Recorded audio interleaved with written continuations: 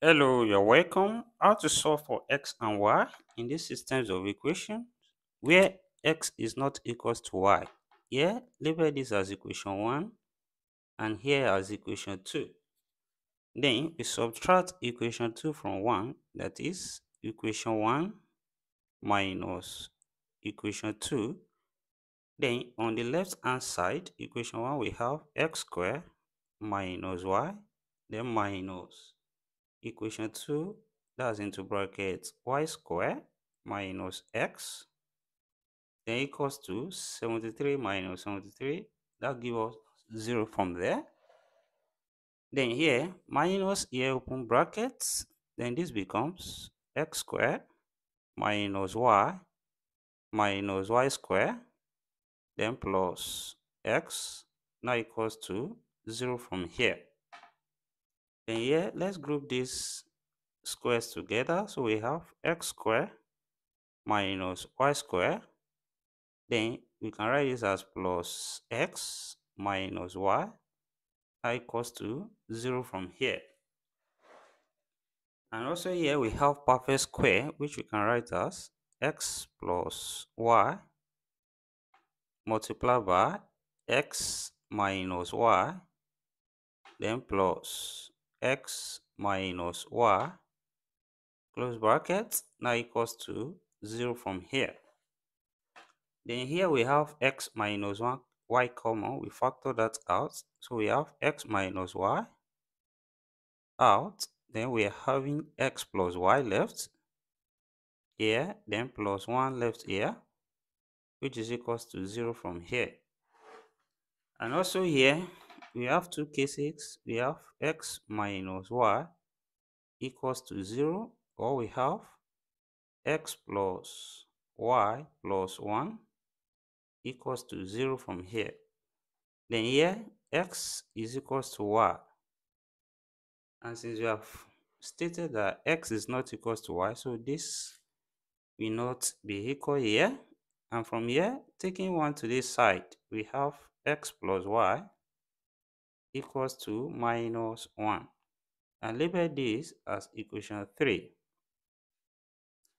And also, from what we have, let's add equation 1 and 2. So equation 1 plus equation 2.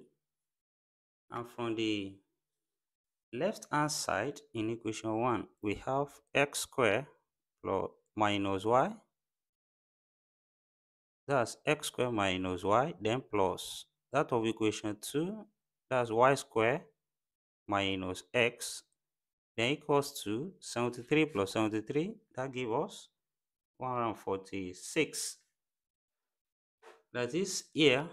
Also, we group the squares together. Then we have x squared plus y squared, then minus x minus y, now equals to 146 from here. And also here, we can write this as x squared plus y squared minus common here, so minus out, then x plus y, now equals to 146 from here. And from equation 3 here, x plus y is same thing as minus 1. So here, we replace this as minus 1 and we have x squared plus y squared, then minus times minus 1, now equals to 146. And from here, this becomes x squared plus y squared, then minus times minus, that's plus 1, equals to 146. Then here, we take 1 to that side, become minus, and we have x squared plus y squared equals to 146 minus 1, which implies we have x squared plus y squared equals to 145. Let's label this as equation 4. Then, from here, equation 3, we recall that we have x plus y equals to minus 1.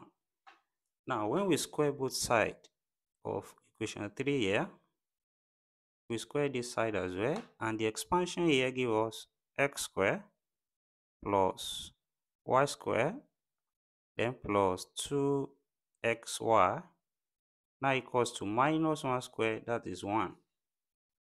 Then here we substitute the value of x square y square from equation 4, then which is 145, then plus 2xy now equals to 1 from here. Then here 2xy is now same thing as 1 minus 145, which implies that we have 2xy to be equals to minus 144. That is, here we recall that also when we have x minus y all square, we can expand this and this becomes x square plus y square minus 2xy. In order for us to get x minus y, so then we substitute x square plus y square, and also from here we have x minus y all square now equals to, here from equation 4 we have 145, then here from here 2xy is minus 144, so we have minus, then into bracket minus 144 from here. That is, here we have x minus y all square now equals to 145 plus 144 here, and which implies we have x minus y all square then equals to, here this gives us 289 from here. Then now we can square both sides. Let's take the square root on both sides so that the square here cancels square roots, and this gives us x minus y equals to plus or minus 17 from here, which implies that we have two values for x minus y. Here x minus y is equals to 17, or we have x minus y equals to minus 17. Then we can solve this together with equation 3, which is x plus y equals to minus 1, and which also here x plus y equals to minus 1. Now here when we solve this simultaneous equation, we can add the two equations here to eliminate y. So here we have 2x, then y has been cancelled, then 17 minus 1 here gives us 16, and divide both sides by 2. Here we have x to be equals to 8 from here.